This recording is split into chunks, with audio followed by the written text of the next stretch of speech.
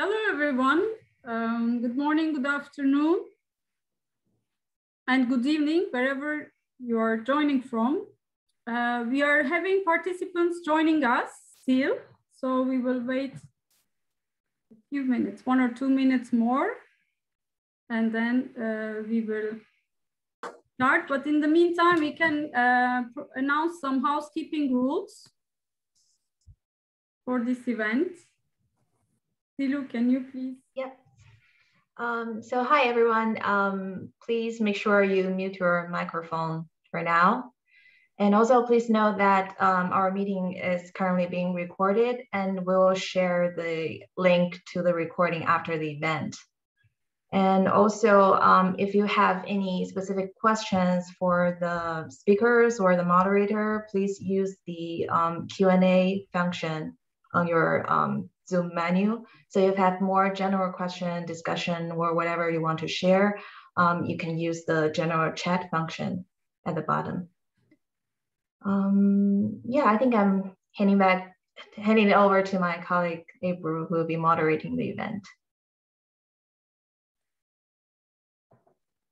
Okay, hi again, once again, everybody. Welcome to this event to launch the report on developing countries' experiences with extraterritoriality in competition law enforcement. We have an excellent panel discussants and speakers with us today.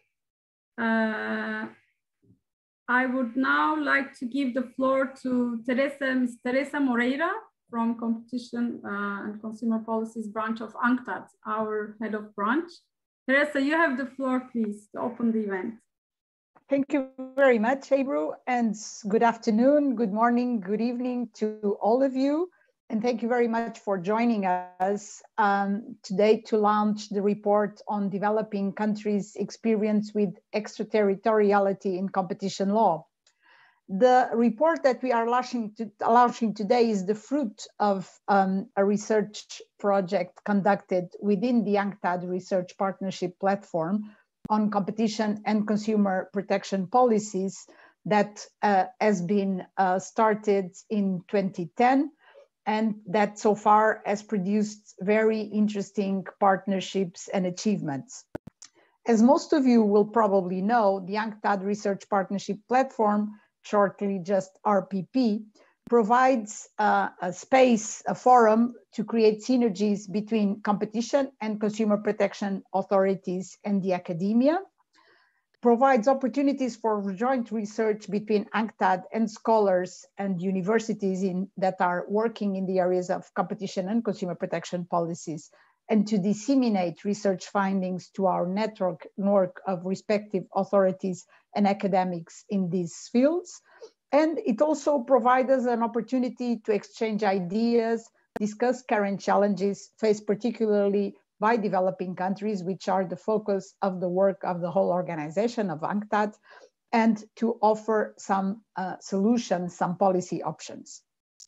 What we would like to see is that RPP research findings informs and helps shaping competition and consumer protection policy making, especially of developing countries, towards an inclusive and sustainable economic development. And I think that so far we have been able to achieve some very interesting reports, and we are committed to continue in this path. Today's event clearly shows that we have achieved all of these objectives with this report. Indeed, in the last 3 decades, the world experienced significant increase in international trade.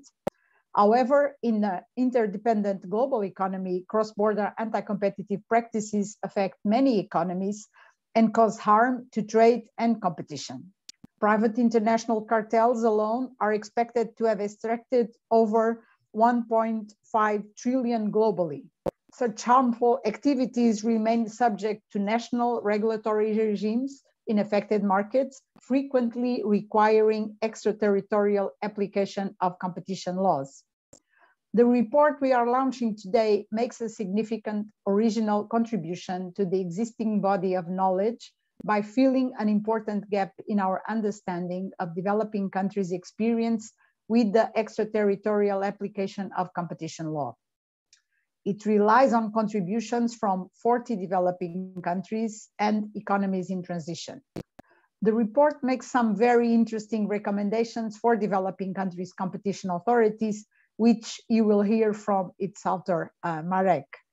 At UNCTAD, we will consider integrating some of these recommendations in the part 2 of commentaries of the UNCTAD model law on competition, which is regularly updated with case law references, with bibliographies, and of course, amended legislation.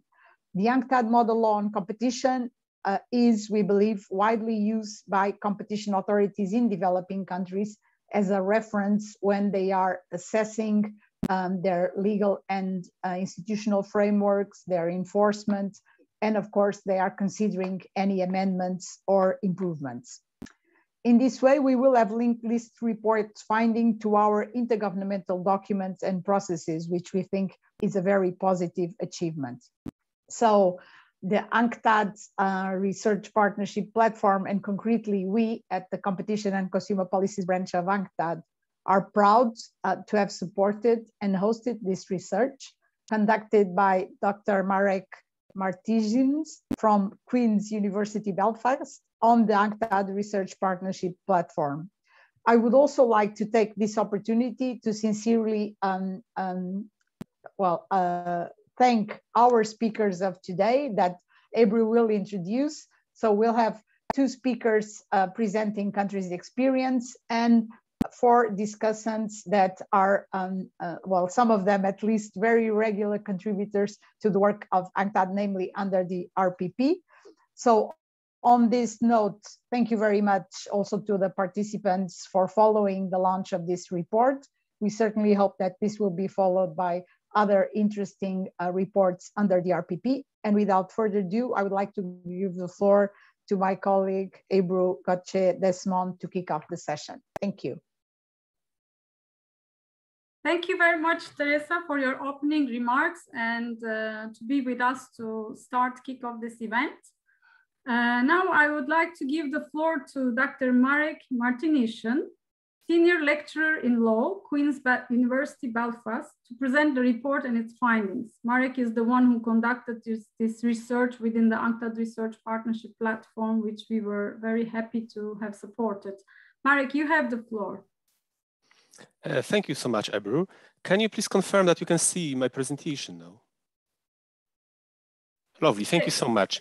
It's a pleasure to be here and allow me to start by thanking UNCTAD for facilitating this work and enabling me to conduct this research. For the next couple of minutes, I provide you with an overview of the project and its findings. So what was the focus? We've been looking at extraterritoriality. We've been looking at application of domestic competition laws to entities which may not be present in the forum, so in the country, but whose conduct harms or may harm local consumers or producers. So we're thinking about situations such as international price fixing cartels or indeed foreign-to-foreign mergers. And as Teresa has very rightly pointed out, it is estimated that private international cartels alone extracted very significant amount of welfare internationally, over $1.5 trillion.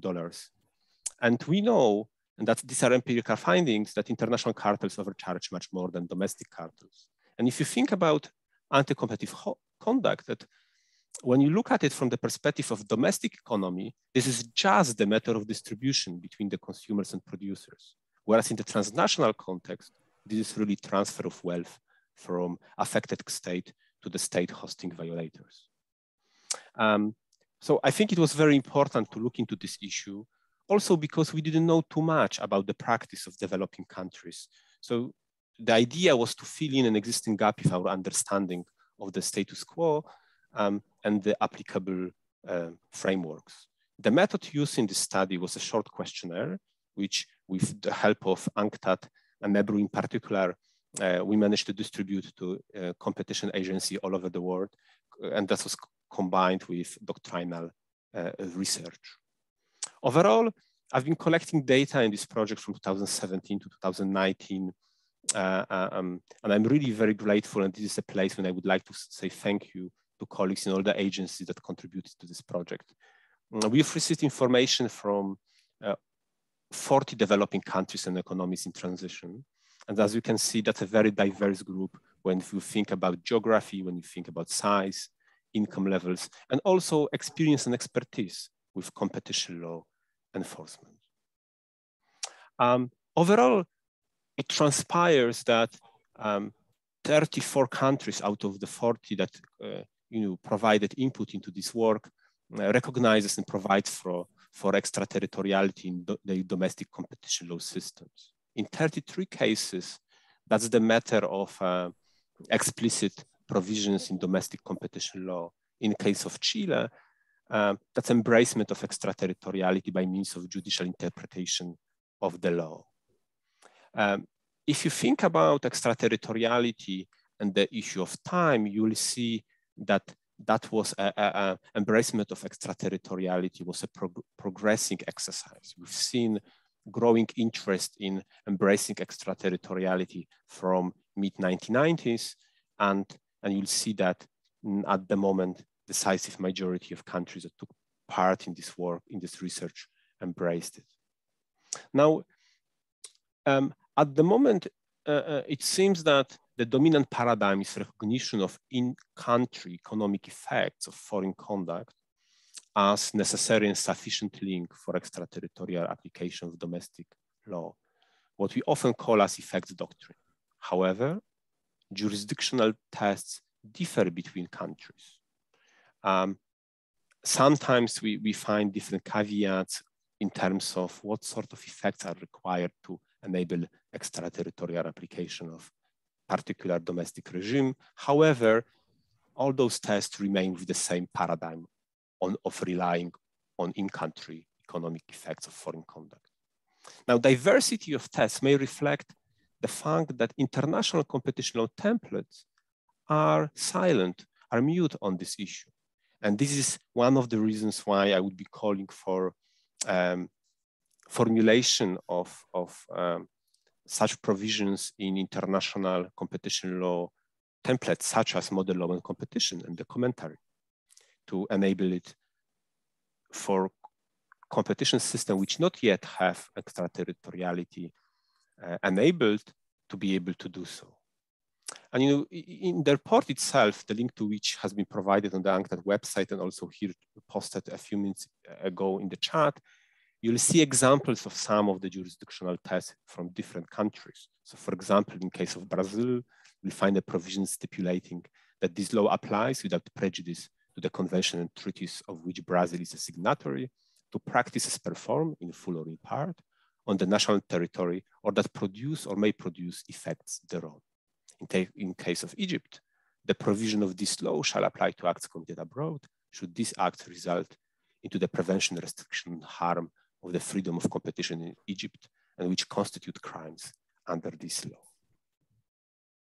Now, of course, the fact that we find the law on the books doesn't mean that developing countries or economies in transition actually have experience of enforcing the law in such a manner.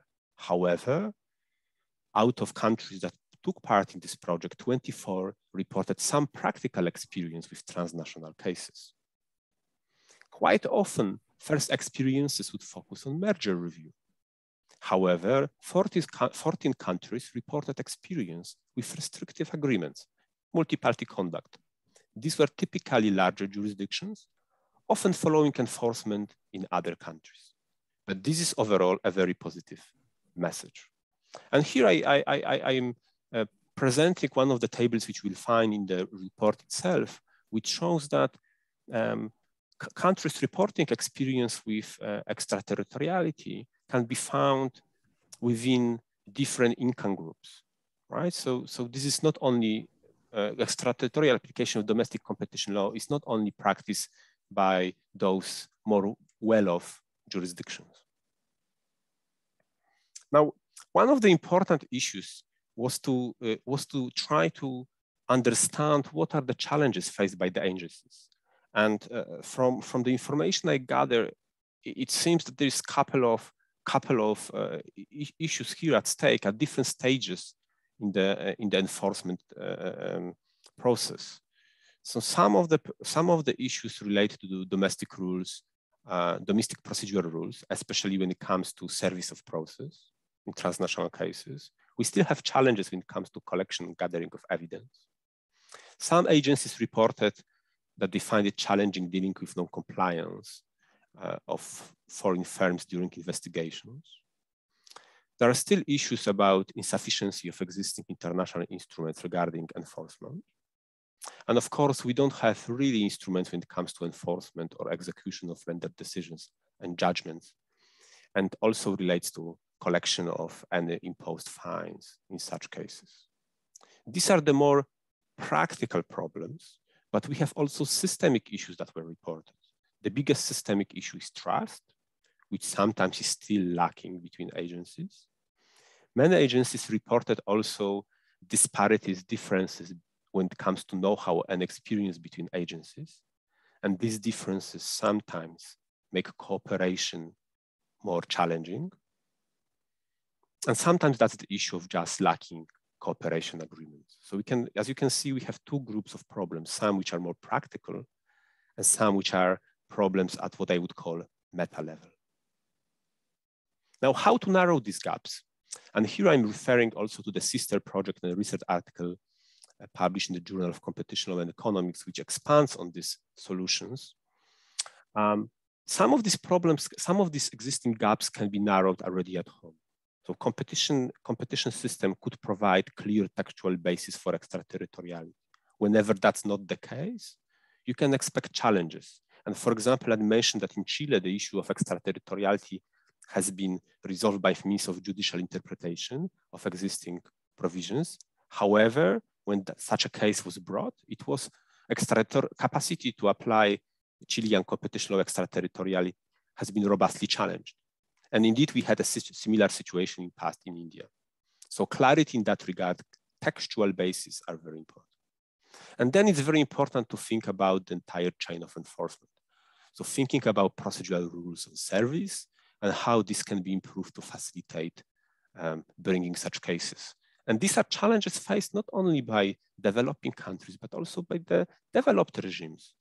And for example, a couple of years ago, Japan itself changed their rules of service of process to enable service by means of publication to be able to prosecute such cases.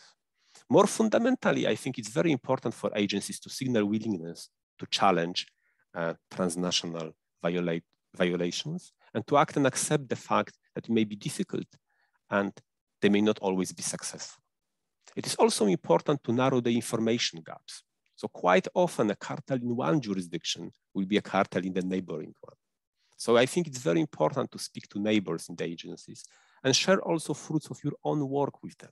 So I think there is still scope for information sharing between the agencies, especially locally within particular regions.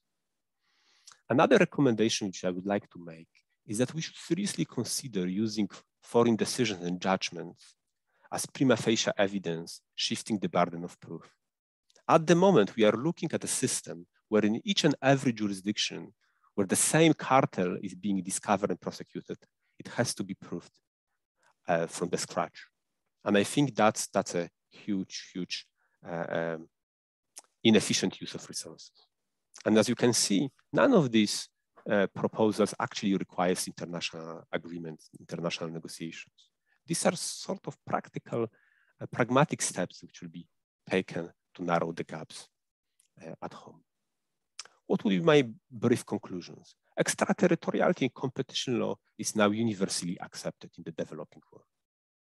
Increasing number of developing countries take on cross-border cases, often relying on similar efforts in other jurisdictions. So we are seeing positive externality, and that's of course very positive. Formidable challenges remain, but some can be addressed also domestically to narrow the enforcement gap. That said, further collaborative efforts are needed, and especially to develop trust between agencies. And there is still important role to be played by networks, regional initiatives, and all-embracing platforms, such as UNCTAD, our host today. Thank you so much. I'll stop here.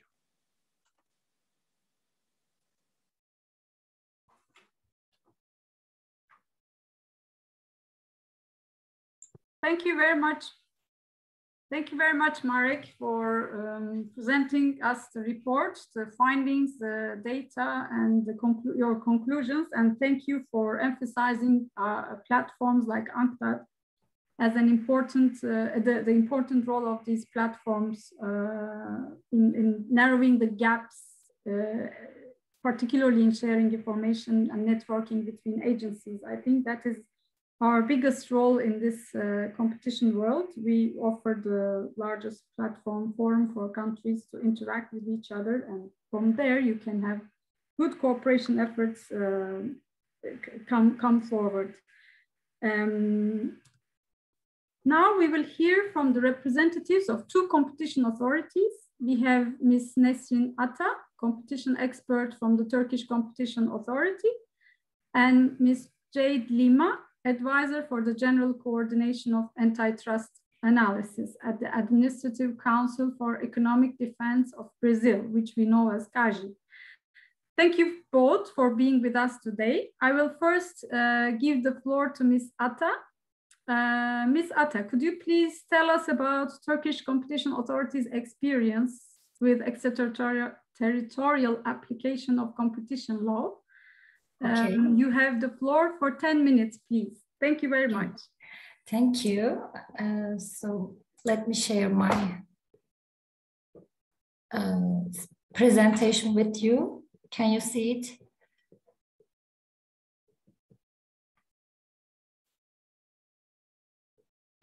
Can you see the presentation now? Oh, yes. Okay. You prefer to share where you want to share? I think it's better if we share with slideshow mode. Do you mind? Okay. Yeah, Zilu can start sharing. Okay.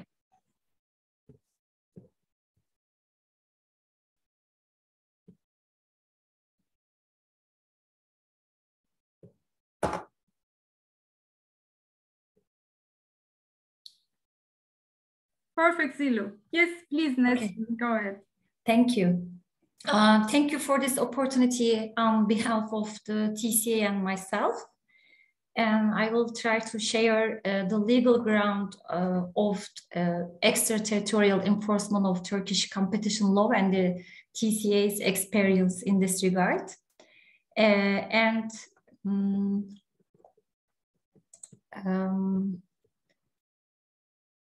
Next slide. Yes, the scope article of the competition law in Turkey, the Article 2, explicitly provides that any undertaking operating in or affecting markets for goods and services within the boundaries of the Republic of Turkey is within the scope of the Competition Act. And as you may be familiar with, the effect theory, which creates an important basis for extraterritorial application of local law, is adopted by the lawmaker from the very beginning, but we still face some obstacles while practicing it. Now I will try to provide some case examples to be understood. The first case, we can move on to the fourth slide, please.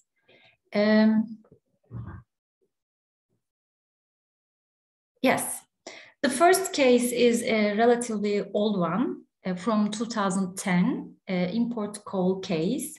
And in this case, it was about an investigation which was including an agreement on price fixing, controlling the amount of supply. And in this case, the TCA had two undertakings which were located outside of Turkey and had no subsidiary within the Turkey's territory.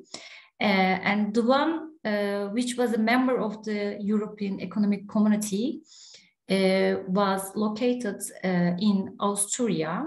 And the TCA tried to notify the party under the customs union agreement between the EEC and Turkey.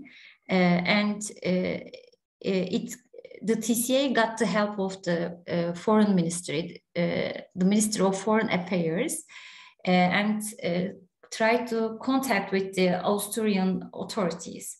But its request was denied on the grounds of that the issue should have been dealt on the community level rather than national level. And the TCA tried to find a way to get information about the undertaking which was investigated in this investigation from the EAC authorities, but this time it was denied once again and the EAC authorities stated that it cannot share any information about any undertaking located in the EEC with the concerns of confidentiality. So in this specific case, we can understand that the foreign country, the Austria and the EEC as a community was reluctant to cooperate to facilitate the Turkish competition laws enforcement beyond its territory. Another example is Sun Express Condor case, which and in this case, it was an investigation which was opened upon an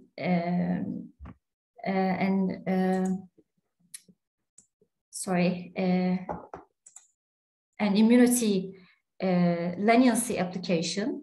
And in this case, Condor, which was located in Germany, needed to be notified duly to proceed during the investigation. And once again, the Turkish Competition Authority got the help of Ministry of Foreign Affairs under the international procedural law, but the attempt failed. But the Turkish Competition Authority did not give up and tried a different approach this time, a less complicated and a simple way.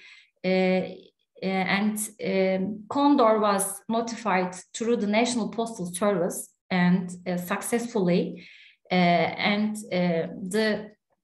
think, in my opinion, it may be because Condor is a big corporate firm and it did not ignore or avoid the situation. And the last two cases that I will mention now was not covered with the questionnaire. So we want to share more recent case examples with you. And the case, we can move on to the 7th slide, please. Yeah, thank you. Artı Marine Mastervolt case. And in this case, Mastervolt was one of the investigated parties which was located in the Netherlands. The Turkish Competition Authority tried to notify the party and tried to contact with the undertaking through the international law procedure and with the help of the Ministry of Foreign Affairs. But this time we see the obvious willingness of the foreign country, the Netherlands, I mean, to cooperate and facilitate the enforcement of competition law.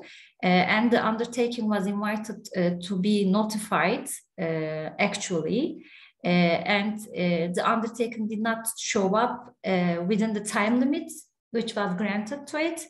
And in the end of the time limit, it was assumed that the party was notified duly under the national law of the parties, I mean the Netherlands and the Turkey. And the last case is the most recent one, bank and financial institution case. And in this case, it was a preliminary investigation, and during the investigation, a request of information was sent to the subsidiary of subsidiaries of the parent companies which were located outside of Turkey, and the subsidiaries were asked to transfer the request of information to the parent company, and the defense side argued that it was not legal to be notified through subsidiary, and the subsidiary is not did not have the capacity to provide the requested information, as the information was in the possession of the parent company. But the Turkish Competition Authority did not accept such arguments, which is parallel to the EU's case law, and concluded that the notification which was made to the subsidiary, whether it's operating in the investigated market or not, is a valid one, and it's the subsidiary's liability to transfer the request of information to the parent company. So it was a mixture. This case is a mixture of a parental company liability, economic unity, and extraterritorial enforcement of the Turkish competition law. So to sum up, obviously we are still facing some obstacles while practicing the extraterritorial enforcement, and the main obstacles are related to the procedural law, and in the past we are witnessing the reluctance of the foreign companies to cooperate to facilitate the enforcement of the national competition laws. But in the recent times, we can, I think we can say that it seems to be an improvement. And as for the substantial law, we can see that the TCA is following the EU case law and stretching the law by reasonable legal justification for an effective enforcement beyond its territory. Thank you. Thank you very much, Nesrin, for your presentation. We have heard very interesting cases, both positive, showing good examples of some cooperation with the country hosting the undertakings. And in some cases, we have seen the difficulties and challenges faced, even when there are free trade agreements or customs union agreements in place to facilitate, in general, to facilitate cooperation between the countries involved. So thank you very much for your presentation. Now I'd like to give the floor to Ms. Lima. Ms. Lima, can you please tell us CAGE's experience with extraterritorial application of competition law? You have the floor for 10 minutes. Thank you. Thank you very much, Ebru. I would like to share my screen, if I may.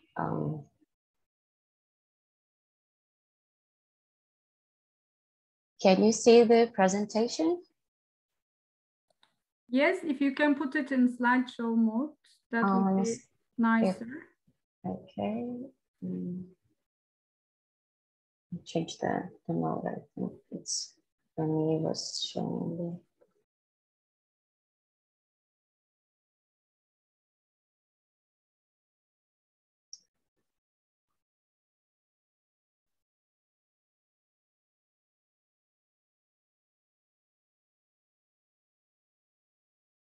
Is it okay? Yes, perfect. Okay, thank you. Well, again, dear speakers, dear attendees, dear moderators, good morning, good afternoon. My name is Jade Vinagre Lima, and I'm currently acting as Deputy Head of the Anti-Cartel Unit 7 of the General Superintendence of CAGE, our division responsible for the investigation and analysis of international cartel cases in the Brazilian Competition Authority. First, in name of CAGE, I would like to thank UNCTAD for the invitation to participate in this event. It is a pleasure for us to be part in the launch of the report conducted by Dr. Marek Martinician, who would also like to congratulate for his excellent and important work. So we're kindly asked to present some remarks on CADE's experience within extraterritorial application of competition law. Our presentation will focus on international cartel cases, despite of the importance of international mergers and other conduct cases. Firstly, it's important to show the scope of application of Brazilian national legislation on competition defense. In Brazil, the effects of conduct causes to national market and consumers determine the competency of CADE to pursue conducts that involve multiple jurisdictions. According to the Article 2 of the Brazilian competition law, which I will ask permission to read, without prejudice of any convention or treaties in which Brazil is a signatory, this law is applicable to practices occurred within the Brazilian territory, either in whole or in part, or practices which produce or may produce its effects within its territory. The paragraphs 1 and 2 are also important for the application of Brazilian competition law in extraterritorial conducts. It is considered to be domiciled in national authority, the foreign company operating or having a subsidiary, branch office, facility, agent, or corporate representative in Brazil. The foreign company will be notified and subpoenaed of every procedure regarding this law in the person of its agent or representative responsible for its subsidiary, branch office, or facility in Brazil, regardless of the existence of powers of attorney or any explicit contract clause or provision within the company bylaws.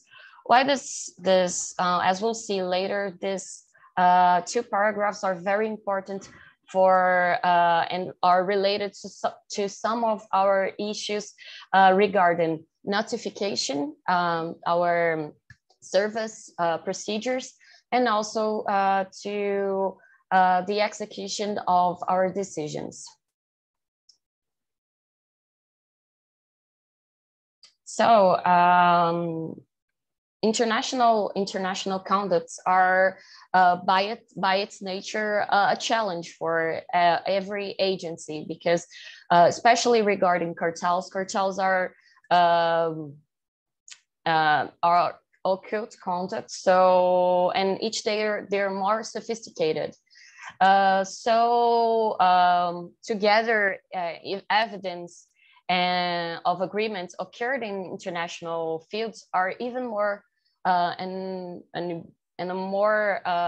even more difficult mission.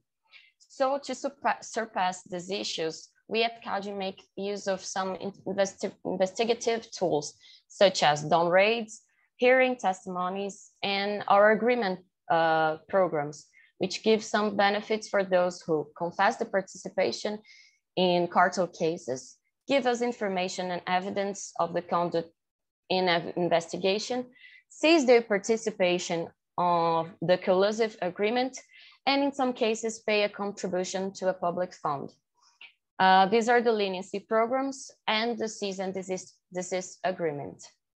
At CADE, these two programs are one of the most important and most relevant ways for us to gather information and gather documents and evidence of international cartel cases, as we can see in the charts below. Well, we brought here some data on international cartels enforcement in our new law. I would say that because we have also the 1884 law that from 1994 that also had the same scope of international persecution of international conducts, and used the effect doctrine for its its competency. And as we can see here in the chart, nowadays the leniency agreements are one of the most important and are one of our main sources to bring cases here at CAGI. And we also have important, we also can gather a lot of information and evidence from our cease and desist agreements. They're kind of leniency, but they're only they're only applied to the participants that were not the first in line.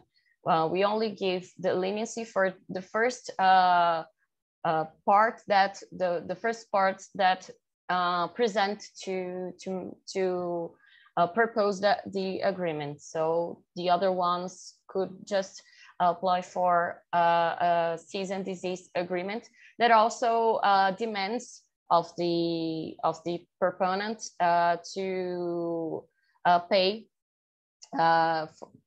for a public fund a contribution. And about regarding our fees, we can see that we are having like a decrease in the convictions of international cases in the last few years. So saying about analyzing those data, we can see that our amnesty programs are still fundamental for opening international cartel investigations. However, there's a general tendency of decline of the number of leniencies around the globe, as we could also see from the OECD competition policy trends recently brought. And there was also a significant reduction of cease and desist homologations by CADI's tribunal regarding international cartel cases since 2019. Another finding is that compared to previous years, the number of convictions in international cartel cases has also proportionally decreased in the last 4 years. So we can see that the enforcement of this conduct in CAGI, even we have like a long tradition of international cartel enforcement. Our first case brought was the vitamins case in 1999. We still face some issues regarding international cartel enforcement. And for us, one of the ways we find to trying to deliver and solve these problems is our international cooperation agreements and shares with other jurisdictions. We have experience with different degrees of cooperation since the international notification of individual and legal entities, and also in investigation proceedings. Even we have a very interesting case of sharing of simultaneous down rates established between Brazil, the USA, and Europe, by result of a cooperation between CAGI, the DOJ, and DG Comp. In the compressors case, it was those down rates happened simultaneously in all those jurisdictions and was a success. This case was recently judged by CAGI's tribunal. So we also have the international services. We have technical cooperations as well, and also information exchange, which we need, and waivers of confidentiality from the parts related to the agreements we establish. Otherwise, we might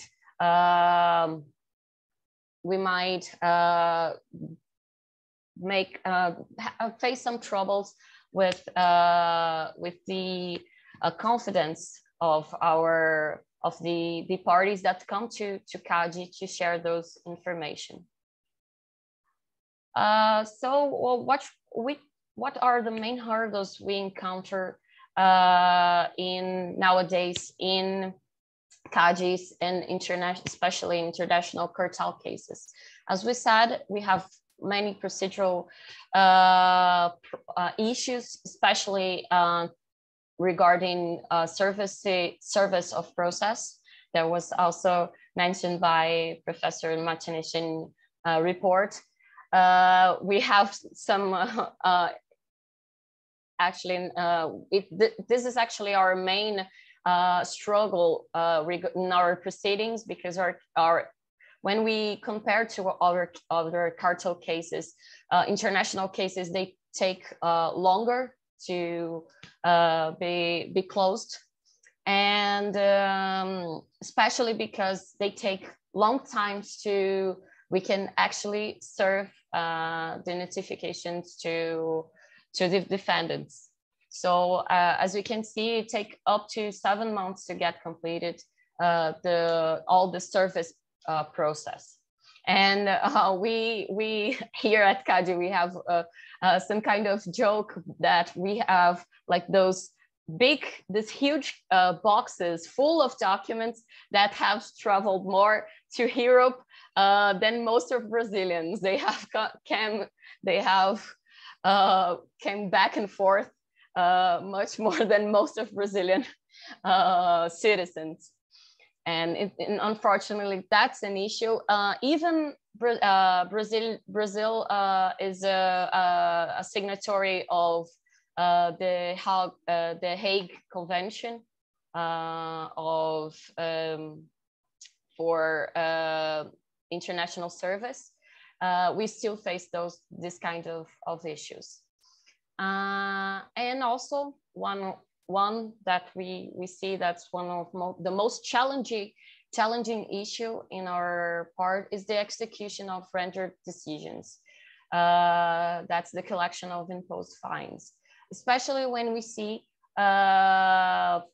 companies and individuals that are not from Brazil, because and they're not domiciled in Brazil, because as we saw in the Article 2, paragraph 1 and 2, if the party is domiciled in Brazil in any way, you can serve in its representative in Brazil. But if they're not, we have to make use of those notifications and international cooperations, which are more difficult. And when we see our proceedings to execute, to collect the imposed fines, this is even a bigger issue, because most of them doesn't have an international national taxpayer ID, and they're needed to include those parties in our overdue liabilities collection program. That is a stage before our judicial recovery, which also has, and if we come to the judicial recovery, it's also, it takes like a long time to actually get and finally enforce those fines. So we see that this is those are our main issues regarding international cartel cases. These are problems that are priority at CADI to solve. We still don't have an answer for all of those situations, but we are very aware and making all our efforts to improve the efficiency of our activity and guarantee the respect of our agency and the enforcement of antitrust rules here in Brazil. Thank you very much. Thank you, Jade, for this very interesting presentation. Now I'd like to turn to our panel of discussants. We are very privileged to have with us today Professor Alexey Ivanov, Director of BRICS Competition Law and Policy Center, National Research University, Higher School of Economics in Moscow. We have Professor Imelda Maher, Sutherland Full Professor of European Law, Sutherland School of Law, University College Dublin. And Professor Chinlan Wu, Faculty of Social Sciences from the University of Nottingham. And lastly, Professor Spencer Weber-Waller, John Paul Stevens Chair in Competition Law, Director of the Institute for Consumer Antitrust Studies from Loyola University, Chicago. Thank you all to be with us today. So I will follow the alphabetical order of speakers, and I would like to start with Professor Alexey Ivanov. Alexey, you have the floor. You have 10 minutes, please. Thank you very much, Ebru, and congratulations again, Marek, for a very interesting, insightful report you prepare. And I see it really contributes to the discussion on extraterritoriality and in general, what developing countries can do. What I highly appreciated in your work is actually bringing to the attention, to the spotlight, this topic of how developing countries can actually change their laws to adapt them now, to make this practically, so you focus on practical solutions which actually make developing countries more efficient in regulating the global economy. And we know that extraterritoriality now is basically a topic which, currently you have to deal constantly when you deal with modern markets, because modern markets, they all actually global markets. You don't really have too many nationally contained markets anymore. And especially when you talk about digital economy, about IP rights, pharmaceutical businesses, vaccines now, all these markets, they essentially global. Energy even became global, food markets, global food value chains, they all global. So authorities have to think globally, act locally, but also in relation to global phenomena. And this, what in the past was considered as exceptional form of behavior, extraterritoriality was considered as exceptional thing. Currently, it's actually mundane. It's something which you have to deal on daily basis. And when you're missing instruments, tools, legal regimes to deal with this phenomena, you actually can't effectively defend competition. You can't actually effectively support development of competition in your markets and on global scale. And that's quite an annoying thing, actually. And I know when we're dealing with the cases of big mergers, like global companies merging together, we see a lot of very strategic maneuvering kind of behavior when they do forum shopping, they apply very strategically, first to some smaller jurisdictions and to a bit larger ones. They constantly calculate those, timelines because everyone has deadline. They have to deal with the mergers. They have to either clear or, to suggest some remedies. And that's sometimes very strict deadlines. And let's say they go to South African authority, they face this 60 days, period when South African authority has to decide on this merger, while not applying to any other developing countries, let's say even within BRICS. And South African authority can't cooperate with neither Russian, no Chinese, no Indian authority. Why? Because they have to deal with this particular application, which was submitted only to them.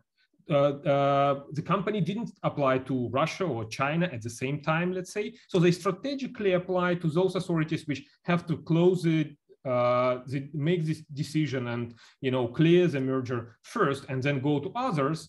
And through this kind of manipulating basically behavior of developing countries' authorities, deterring them to cooperate effectively. So what authorities can do, let's say, and that's what kind of inspired by your research, I think they can introduce norms into their laws saying, if you, according to the national laws of other, let's say, BRICS countries or other developing jurisdictions, neighboring countries, have to apply in other countries, you have to apply simultaneously.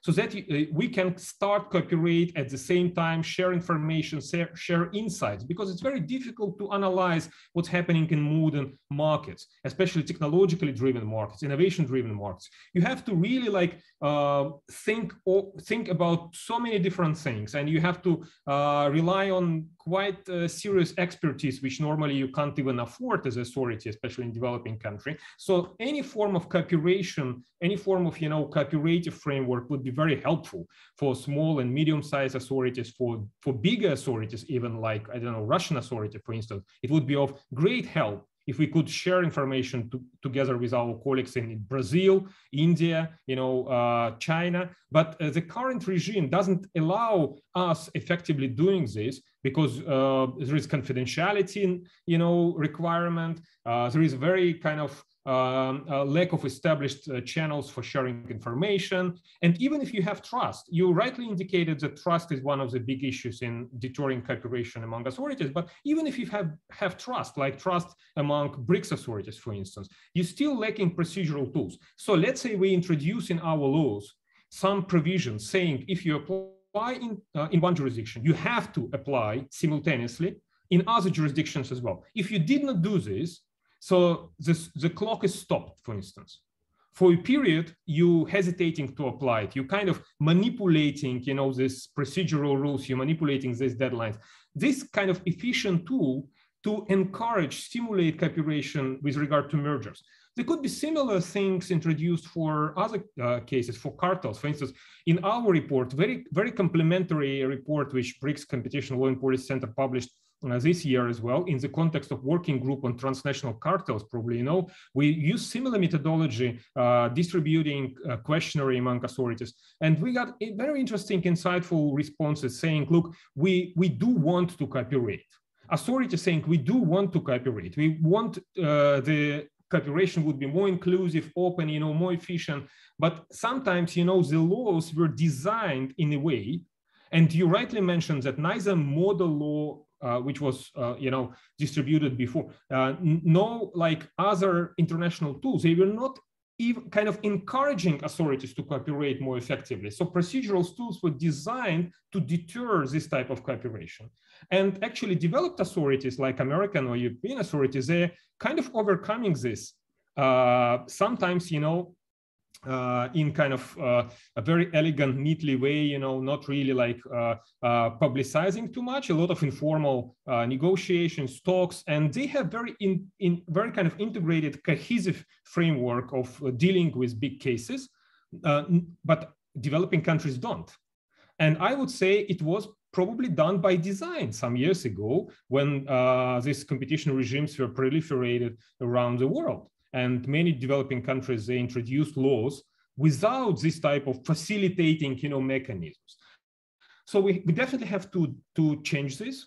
I think it's a great idea. It's a great initiative started by UNCTAD to bringing this kind of topic to the spotlight, and that there is a great work done by UNCTAD also with regards to the Section F guidelines, which was supported by FAS Russia initially, and as a kind of idea which brought to UNCTAD, because the UN set of principles and rules on competition was not actually elaborated enough in terms of international cooperation. Encouraging Section F was not working for years. So it's time to revitalize these rules. We are living in global world.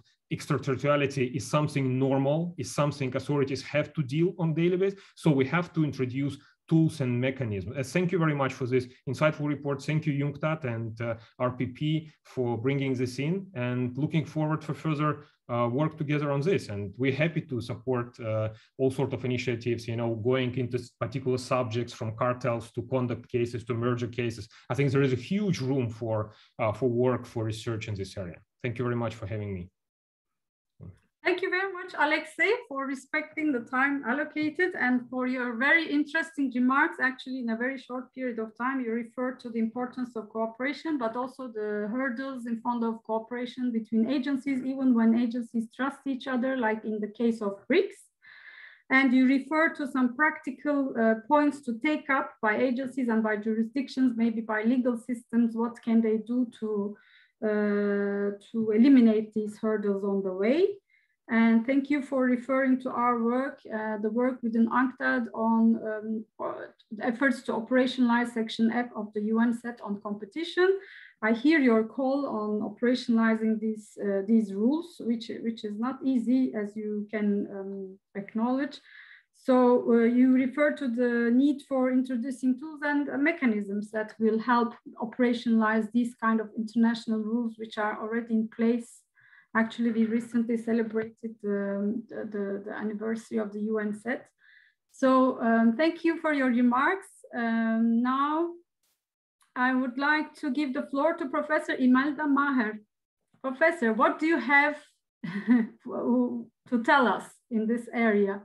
We are listening to you. Thank you. 10 minutes. Thanks very much, Ebru. Hello, everybody. I'm just looking to move my slide. There we go. All right. So it follows on nicely from what Alexia has been saying. I just want to thank everyone for the opportunity to be here. It's great to be on such an interesting panel to get to reflect on this excellent report. The report is concerned with interagency collaboration, seeing it in part as a solution to the obstacles, the procedural obstacles that have been identified to effective extraterritorial enforcement. And challenging factors impeding with that cooperation have included differing levels of expertise between agencies, and the absence of bilateral agreements, which Xin-Lan Wu will talk about later, and also, as has been already flagged, is this lack of trust. The report also notes how UNCTAD is an important forum for trust, which we have identified as a foundational requirement for interagency cooperation. And indeed, as already mentioned, these UNCTAD, the 2021 principles on cooperation themselves note the importance of trust. So what I want to look at is the importance of trust for interagency cooperation. I'm going to tease that out a little bit. And then I want to look at the role that agency networks can play in this process of enhancing and building up notions of trust. So Song et al., and if anyone wants the references, I'll send them on if they ask me to, in a paper in 2019 said that, not talking about competition specifically, but says that in general, trust is essential for inter-organizational governance networks. Why? First, it reduces transaction costs. How? By facilitating predictability. You don't have to wonder what the person is really saying because you have an element, you have a certain foundational trust in what they are telling you. And secondly, it removes the need for complex contracts or arrangements. That goes back to the earlier comment around being able to pick up the phone, being able to have informal conversations. Secondly, it reduces the risk of free riders or opportunism. Are you contacting me to do your work for you, is the subtext, if you like. Instead, we have core transactional values within the network, which are reciprocity and collaboration. And finally, it stimulates learning, information sharing, and improves knowledge between agencies, therefore helping with the expertise question that was identified. Now, for networks, we do need common goals. And I think it's fair to say for competition agencies, we do have common goals and a common discourse. Just one little caveat on that. Common goals does not mean you have uniform competition regimes. Now, I know this might create some friction in practice, but nonetheless, I think it's important to say. Competition regimes don't have to be uniform because they have to be embedded within domestic legal orders and domestic political systems. But at the same time, they have to look beyond their borders to the nefarious effects of external restrictive agreements that may impact within their jurisdiction, which is what we're talking about today. I would call this varieties of competition. So we can have varieties of competition, just like we can have varieties of capitalism. And I've edited a book on this with Mike Dowdle back in 2013. So if there is trust embedded within a network, we can have a higher tolerance of variation. And that variation is important because Budzinski has said for a long time that variation in competition can support innovation. So trust can do two potentially paradoxical things. On the one hand, trust can encourage and support convergence, and it can also allow for what we would call considered divergence or informed divergence. So to summarize on trust, helps with cooperation, knowledge sharing, and innovation, and hence can underpin cooperation in more targeted and specific individual cases. What's the role of networks in this process? First of all, what do we mean by a network? And this Borzel work on this is very useful. Again, she's not talking specifically about competition agencies, but it translates across nicely. So by networks, we tend to mean non-hierarchical coordination. There's usually an emphasis on informal interactions by actors who have interdependent interests and are looking at problem solving. Typically, networks operate in the realm of soft law, that is, norms that are non-binding. And typically, that's where we find guidelines, recommendations, and information sharing. This can be, may not go far enough, which I'll talk about in a minute. For effective enforcement coordination, we require a stable, high-trust network. It needs to be backed up by some domestic law, going back to the earlier speakers, and ideally international law. Again, that goes back to the report. I would suggest the high watermark for enforcement coordination is the European Competition Network. Now, it has very particular characteristics. Just to mention a few, it is supported by European law. There is a common purpose, but not just a common purpose of enforcing competition law. The agencies involved actually enforce the same competition laws, the EU rules. Now, networks typically have no hierarchy, but there is an explicit hierarchy in the ECN, which is if a competition agency becomes a bit maverick, the Commission can assume responsibility for a case. They can take a case off an agency. And they've never done that, and it doesn't operate on that basis. It operates on a consensual basis, but that is written into the law. But more generally, and perhaps more importantly, is that there are more general legal obligations on the member state governments, that they have a duty of sincere cooperation under European law. And breaches of that general principle can land you up before the Court of Justice of the European Union. So there's a strong legal context within which this network operates. So on the one hand, we have a highly formalized European competition network model. And at the other end of the scale, we have a highly informal international competition network model where there are over 110 members. There's no rules, no secretariat, no building, really. So it's a highly informal information exchange system with loads of guidelines and recommendations and practices published on their very useful website. But between those extremes, we have a number of other fora, just to run through them briefly.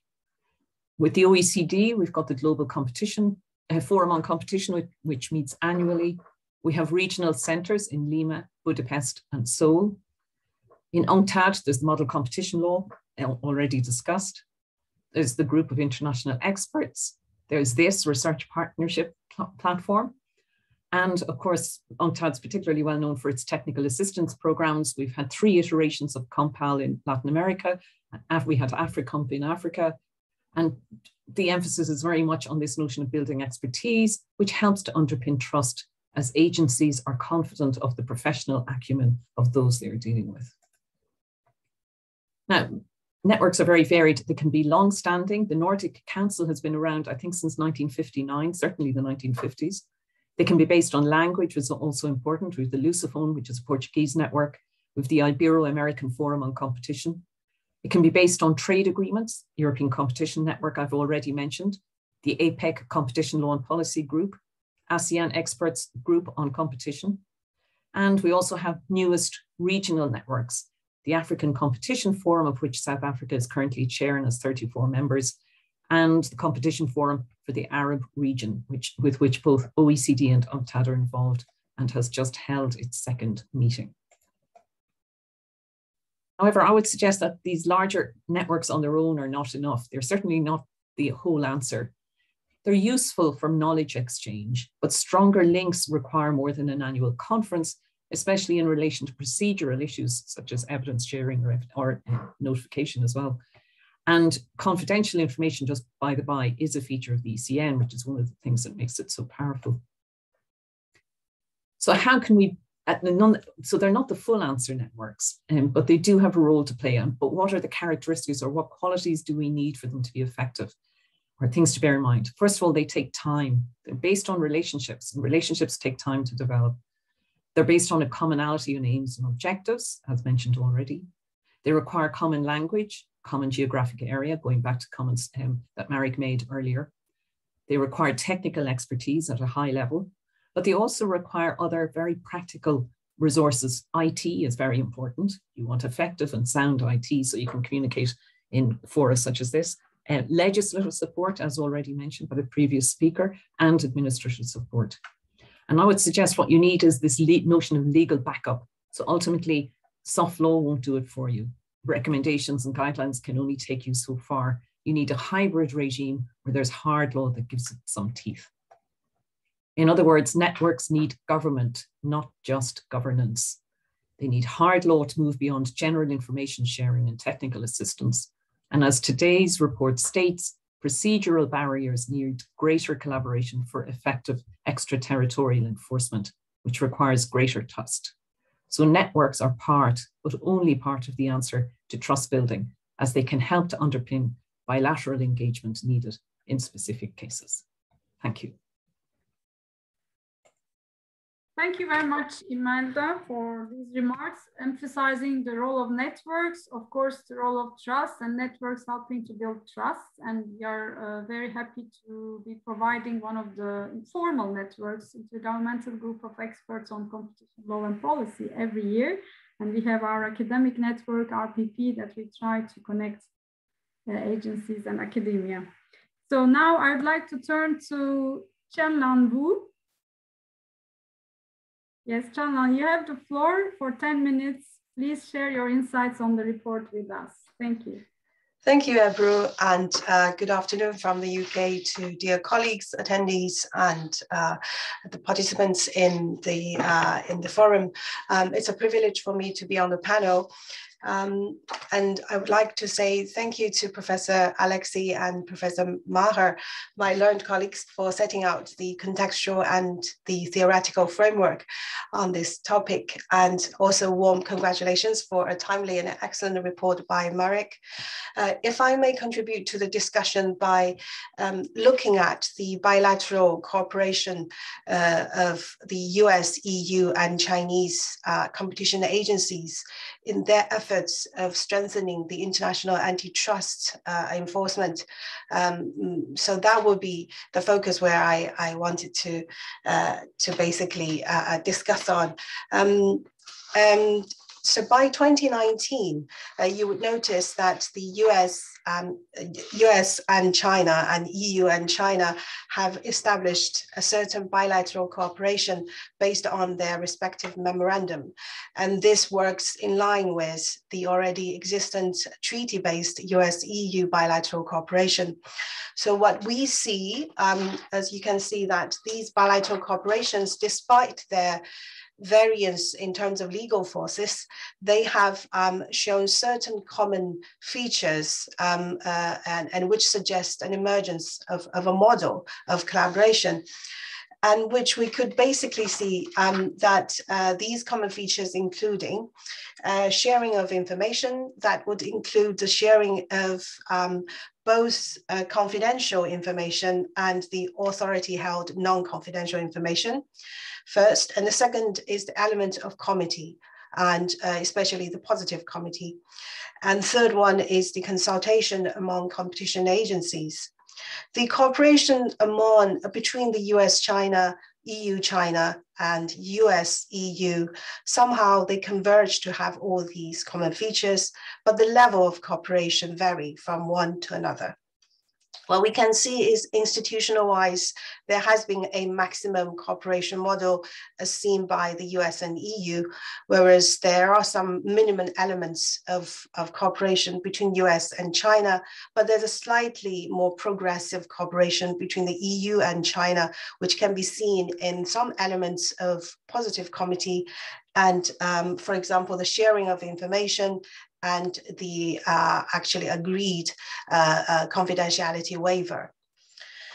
So that's the background. If we apply that to the US, EU, and Chinese efforts of enforcing their respective competition laws extraterritorially against one international LCD panel cartel, which kind of existed from 2006 to 2012, you would see actually each enforcement actually was quite fruitful and quite effective. But what we have observed from that particular enforcement is that in the case of China, Chinese anti-monopoly law had explicitly provides for effects doctrine-based extraterritoriality of competition law. But in that particular case, the Chinese agency did not apply the anti-monopoly law per se, but applied another a statutory tool to enforce and basically regulate the international cartel. Nonetheless, the agency had interpreted that the particular legislation has extraterritoriality application and with reference to the effects doctrine. And in terms of, so that helps, establishing the jurisdiction. In terms of the substantive assessment, each had referred to the global sales of that particular international cartel, which inevitably resulted in overlapped fines and sometimes basically overlapped calculation of the harm caused to respective territorial economy. And whether did that particular enforcement, the multiple enforcement under the background of bilateral cooperation, did that really deter certain international cartel? In the case of China, one of the cartel lists actually chose to strategically comply with the Chinese legislation by not cooperating. Because it has, according to its own calculation, it was not actually very cost effective to cooperate. And of course, it received a relatively huge fine. But did that really, I mean, the unilateral enforcement and bilateral cooperation arguably did not really effectively deter the international cartels. So what are the implications that we can derive from these bilateral cooperations? What we can derive is first, there is an embrace of extraterritoriality of competition law by developing economies.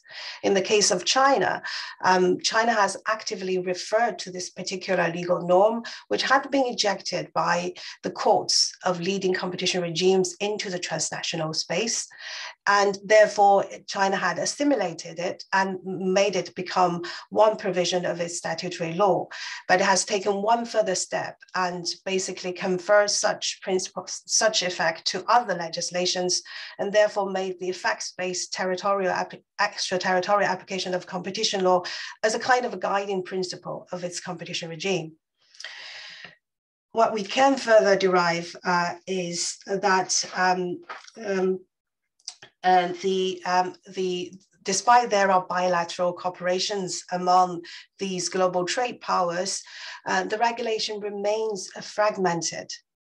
And why, even despite there's enhanced cooperation between China and the EU in terms of information sharing, in terms of confidentiality waiver, and element of positive comity, but the regulation remains fragmented mainly because the fundamental value of the effects doctrine remains at protecting the overwhelming domestic interests. And that makes the individual competition regimes very motivated to have very strong unilateral enforcement against the international cartel. And in certain circumstances, in the case of the international LCD panel cartels, it basically makes the sharing of information redundant once a leading competition authority or any competition authority had completed its own investigation. There was no need, basically, to share. And so that's the challenge has been raised by this case is what's the motivation of sharing these information? And this could also be related to Professor Maher's excellent presentation on the trust building. So So that basically is an interesting case to illustrate that the bilateral cooperation has its limitations. And that's why I would like to congratulate Marek for a timely and important report, which then can bring us to a multilateral influential fora as UNCTAD, where more innovative policy tools can be considered and developed. For example, in a multilateral fora as UNCTAD with development-oriented agenda, then we could look at, for example, to reconsider and develop the relevant transnational repertoire about the extraterritorial application of competition law tailored to developing economies based on the effects doctrine. But not limited to that, maybe. And could also consider innovative policy tools of having minimum but guaranteed information sharing among developing economies, not only among developing economies, but among all the competition agencies, where there could be certain mutually accepted confidentiality protection, so as to enable the agencies to share information among themselves. So that will be my main discussion. And again, thank you, Marek, and congratulations for an excellent and timely report. And thanks for having me on the panel. Thank you. Thank you, Chenlan, for your remarks and for calling for some multilateral fora like UNCTAD to work on some policy tools that can facilitate the extraterritorial application of competition law, especially in developing countries, and telling us about the experience of China with the US and with the EU and the bilateral cooperation experiences. Now I'd like to invite our last speaker, Professor Spencer Weber-Wöhler. He has been very patiently listening to all the speakers before him. Now I'm looking forward to hearing from you, Professor Weber. Please, the floor is yours. You have 10 minutes. We will run out of time, but we will still listen to you. Thank you. Thank you, Ebru. Thank you to UNCTAD and congratulations to Marek on a terrific report and a really valuable project. And I've learned a lot. I appreciate, and I won't duplicate the terrific things that have already been said today. I wanted to focus on two very practical presumptions that can be an effective part of the toolkit of both developed and developing countries trying to enforce their laws on an extraterritorial basis. One, I just want to briefly mention because it's been talked about, which is a presumption that parent and subsidiary are a single economic actor. It applies both defensively. We know in many jurisdictions that a parent and subsidiary are not deemed to be separate for purposes of conspiring with each other. But I think the flip side also applies, and in many jurisdictions, the unity of a parent and subsidiary for both service of process and liability is a very important tool. It's based on theories of agency and occasionally the joint and several liability of co-conspirators. But again, as several people have observed, it also depends on obviously having a subsidiary in a particular jurisdiction to achieve service of process on a parent who may have participated in a transnational conspiracy or cartel of some kind. I want to spend the bulk of my remarks, though, expanding on something that Marek touched on in his report and his excellent accompanying article, which is, I think there is a really great potential for expanded use of the findings of other jurisdictions that are relevant to a transnational cartel from the point of view of a developing country that's deciding what and how to do it. So in many jurisdictions, this is often referred to as res judicata or collateral estoppel. I think res judicata, I'll just put aside for another day, but the idea of collateral estoppel or claim preclusion, where some issue relevant to the case has been fully and fairly litigated or found by a body, it is certainly appropriate to not have to literally reinvent the wheel and simply adopt a presumption, perhaps rebuttable, perhaps not, that a particular set of facts that has been found in one jurisdiction is equally true, when appropriate, in another jurisdiction. Let me give you 3 examples that have some connection to the United States, but I think can be generalized. First, Section 5 of our Sherman Act, which says that findings in a government antitrust litigation are presumed to be valid in a follow-on private litigation. And so in many cases, when a defendant has pled guilty or been found guilty in a criminal cartel matter, these findings do not have to be relitigated in any private follow-on triple damage litigation. There'd be no reason why, where someone has been found guilty beyond a reasonable doubt in a US court of law, why the findings in that case were appropriate to other jurisdictions as to the existence of a conspiracy, who the members were, what the scope of it was, what the relevant products were that were affected, perhaps even the amount of commerce or the overcharge, where there's no reason to believe there's a difference between how it played out in one jurisdiction versus the other. These are all ripe for use in other jurisdictions. But there's, as they say in advertising, but wait, there is more. I have been involved in two matters that are just examples of, I think, good practices that could be generalized. A long time ago, when I was in private practice, there was private antitrust litigation in the United States relating to market survey research. There was a leading company called AC Nielsen that had found to have had market power in certain relevant markets in Canadian government litigation. And I can share with you offline, if anyone is interested, in a finding of a US court in a subsequent US litigation that simply adopted under claim preclusion some of the findings of that Canadian bureau that were relevant to the US litigation. So again, no need to reinvent the wheel. And then more recently, the opposite. Obviously, most of you are familiar with the decade of litigation involving Microsoft and the so-called browser wars, extensively litigated by the government and a victory as to liability and a certain limited relief, and then various private actions, some of which went to findings of fact, others were settled. However, late in this series of cases, there were Canadian private class actions. In full disclosure, I acted on behalf of the plaintiffs in that matter, but there was extensive litigation in Canada as to which of the various US findings were or were not appropriate for to be binding on the defendant in the Canadian litigation that was ultimately settled.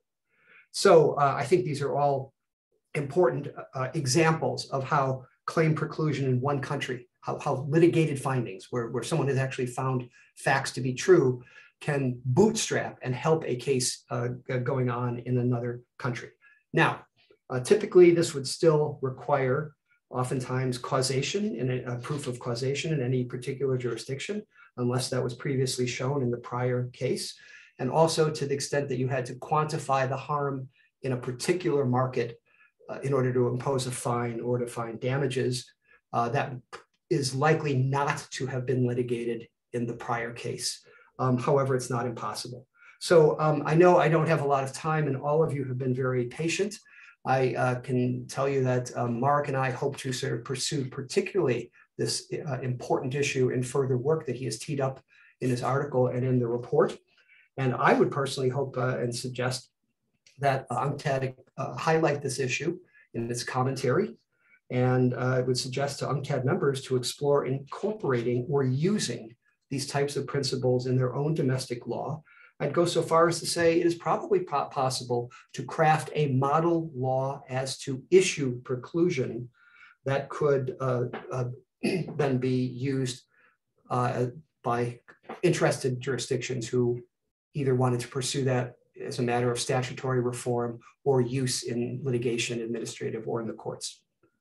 So I'll stop there. Thank you for your time. Thank you very much, Professor Buller. Apologies, you had little time, but you could have gone further. But you said very important things, interesting points, even announced your interest to pick up one of the issues, one of the challenges in front of extraterritorial application of competition law with Marek and maybe with UNCTAD. So we are very happy to hear that. Thank you very much for that offer. And I would like to thank all our speakers. We would, in principle, have a session for Q&A, but we didn't have time. I just see one question put in the chat by one of our friends, colleagues from South Africa, Dr. Laura Best. I don't know if she's still online with us. So she's asking, she's vice chair of Consumer Tribunal in South Africa. So she's bringing in this the human face aspect as victims of international cartels. So I will read her question and ask for your reactions especially from the panel, especially from our discussants today. So she says, I'm hearing the legislative limitations. I'm wondering about ways of showing the human face of the impact of this behavior, referring to international cartels, how it affects consumers, and then activation of international consumer networks to raise public awareness in the home country of the transgressor as a form of pressure towards behavioral change. I would be interested to learn of possible instances where this may have happened. So do you know if this was used, consumers pressuring the governments for reform of competition laws to facilitate international cartel enforcement, let's say? Consumer networks being active in the area of stronger enforcement in the area of competition law? I don't know myself. I mean, I haven't heard of any instances. If I may add, I think that one of the challenges is that we're not seeing enough lobbying by consumers in any jurisdictions, because consumers tend to be underrepresented in this conversation. So this is an excellent idea. And of course, whatever advocacy we can get, that would be terrific, right? But in this study, I haven't not come across any such examples. Thank you, Marek. In our work at UNCTAD, we do voluntary peer review of competition law and policy, also, which now you reminded me of our work in that area. And then when we do the report reviewing the law of the country and how to improve the competition law and the institution itself, we disseminate the findings in the country, in the peer-reviewed country, and then we engage also consumer associations and networks to come and hear about the situation, and they can voice their concerns at that moment, and it can be picked up by the legislators and competition agencies. That is, at least they have the forum there, they are included. So I can just think of that instance now. Professor Woller, please. No, I think it's a great question, and I think it highlights the importance of civil society besides just the legal experts, whether you're on the public side or the private side. And the more there can be civic engagement, more publicity in the newspapers. In Chile has business newspapers and general newspapers that run literally full-page stories on enforcement actions that highlight cartels in different sectors of the economy. And I was going to highlight one other thing. In England, there's a consumer group called Which, with a question mark as part of their title, which has been relentless in advocating and showing the way for consumers as to the harm that cartels have done. And they go so far as to also bring super complaints to the agencies and occasionally organize private rights of action to try and recover for very high profile matters, such as a cartel that raised the price significantly for a football jersey, for replica football jerseys worn by fans, and tried to receive recovery for the people who bought overpriced, price fixed items like that. So the more the merrier, and we can never forget that until you convince people that this matters, enforcement will be hindered, no matter how strong the laws and the enforcers are. Thank you very much, Professor Woller. Laura Best said thank you to you in the chat, and Imelda, also Professor Maher, you asked for the floor as well. Please go ahead. I'll be very brief. Thank you, Aruk, and you're almost done. I in a similar vein, Spencer, just to say that which are protected under the competition legislation in the UK to undertake those actions. But also the Australian model is worth looking at, and this goes back some time now, but as well as civil bodies, you can find a particularly charismatic competition agency leader. For example, I'm thinking of Alan Fels, who was known as sort of the white knight of the housewife, if you pardon the gendered language in Australia, known to be, you know, people would come up and ask him for his autograph because he was seen as protecting the consumer interest. So he managed, and I don't know quite how, but he definitely managed to transcend the perceived technical nature of competition law and to make it a consumer issue, which gave him tremendous political power. The joke was the most dangerous place in Australia was the distance between Alan Fels and a microphone. Thank you very much, Professor Meyer, for that example, which was interesting. And we need to close the event now. I'd like to thank all our speakers for your contributions, and congratulations again, Marek, for this report. I think it is like the beginning of another maybe lineup of work. So yes, I would like to thank all of you. Thank you also to all participants for staying with us until now, for your patience and attention. And thank you to Ebru for looking after us today. Pleasure. It was a great pleasure for me. Thank you all. Bye-bye. Bye. Bye.